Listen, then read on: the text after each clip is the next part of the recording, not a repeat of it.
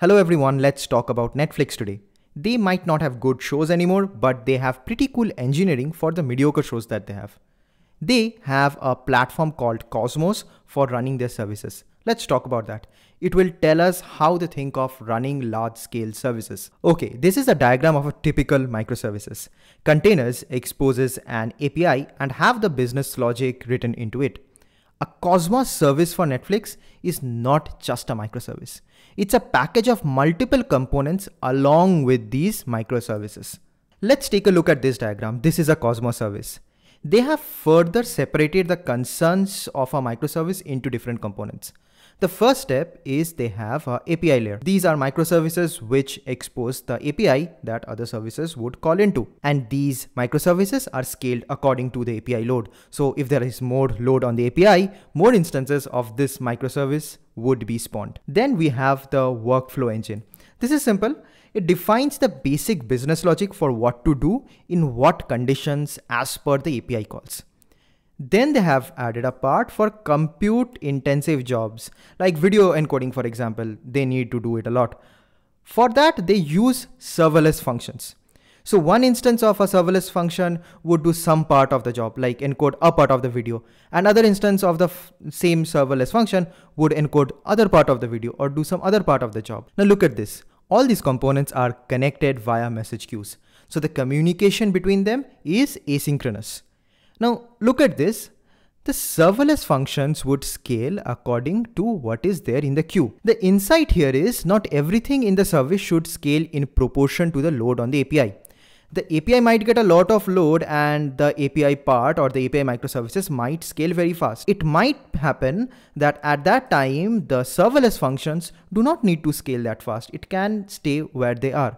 So the scaling for different parts of the service is independent. Also, this can be tuned to each service. For example, in some services, the serverless function might just need to complete tasks quickly and return the result. And that can scale much faster. And in some cases, the functions might take their time and store the results somewhere in some bucket. We do not need to scale that so fast. So obviously this will depend on the kind of work or the kind of compute that these functions are doing. But you can see that you can tune the scaling for the compute intensive jobs for each service. What I can see is they took a microservice and further broke it down into different kind of components for different kind of workloads. In the case of Netflix, it makes sense, as sometimes they would need to do very compute intensive work such as encoding videos, preparing subtitles, etc. And sometimes they would need to do some simple CRUD operation. Now, since they have such a wide range of needs, a Cosmos service might not always have all these components. Look at this diagram. This is multiple Cosmos services talking to each other. You will see in the higher level services, the services which are closer to the client, they do not need to do compute intensive work, so they do not have the serverless functions. Instead, their workflow rules would activate APIs in other services, which would then in turn activate other services. And at the end, there might be some compute intensive work done by serverless functions. So it's not necessary that the serverless function would be added into all Cosmos services, even if they are not required. They think about this whole architecture as microservices plus workflows plus serverless. The whole idea is that the API microservices would invoke workflows and they would orchestrate the serverless functions to do the heavy lifting. Alright, this diagram is also from Netflix's blog. The particular workflow rules you write, the functions you write, or the APIs you write do not need to know about the scale that they are running at. That's the work of the platform. For Cosmos, the API platform is called Optimus. They have a workflow rules engine called Plato, and they have a serverless computing platform called Stratum. Now, these are scale-aware platforms which would manage the scale, these platforms, and we would write these components on top of that, which are scale agnostic. They do not know what scale they are running at. They just do some work. Let's talk a bit about Plato here. Now, Plato is a platform where developers can deploy their workflow rules, and these workflows are always on. What does that mean? Let's say they make some change. The workflow would run automatically instead of them having to explicitly trigger it. The example Netflix gives in their blog is as they develop better encoding algorithms, the workflows would automatically update the older videos without them having to re-trigger the workflows for the older videos. Now the workflow rules are written in a custom language called Emirax, which is based on top of Groovy. And what they do is they match on certain conditions. They specify what code to execute or what action to take when those conditions are matched. What should be the reaction when that code of action has executed?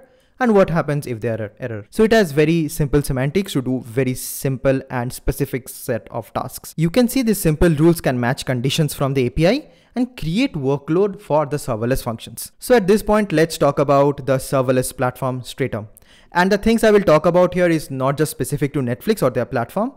I see the things that they have mentioned here is pretty good to keep in mind when designing any serverless platform.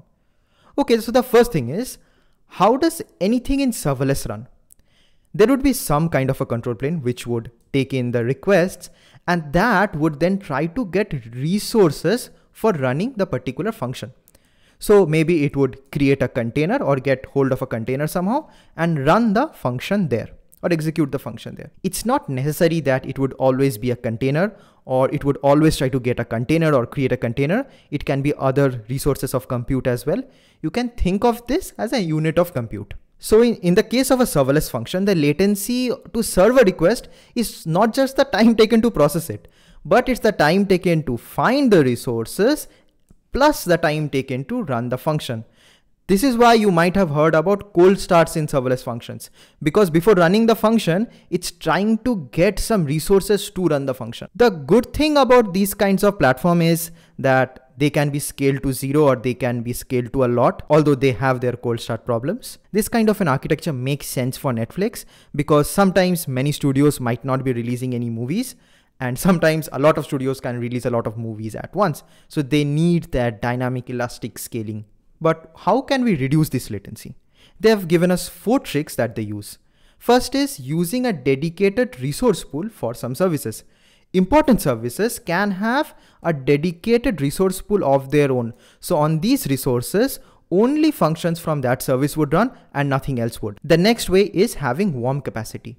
This is a very commonly used pattern in these kinds of architecture, where the containers or the resources are kept ready even before the request arrives. So when the requests arrive, these containers are ready to go and you would just run the function there and return the response. But the size of the warm pool is a difficult statistic to land on, since if you have a larger than required pool, then you would just be wasting resources on keeping those containers or the resources up. And if you have a smaller pool, then you are giving up on latency. So this might need to be selected carefully. The next thing is micro batches. It says that you don't need to create a new container for every function invocation, but you can reuse the same containers to run more functions. For example, if a function is invoked 10,000 times, it might run one time on 10,000 containers or 10 times on 1,000 containers. So you're reducing the number of containers required, but you are running one function more times on the same container. The last is priority, which is simply prioritizing important work. The end users of the Stratum platform can set the priority for their workloads. So when the resources are less, the Stratum platform would run the high priority tasks and the low priority tasks would wait.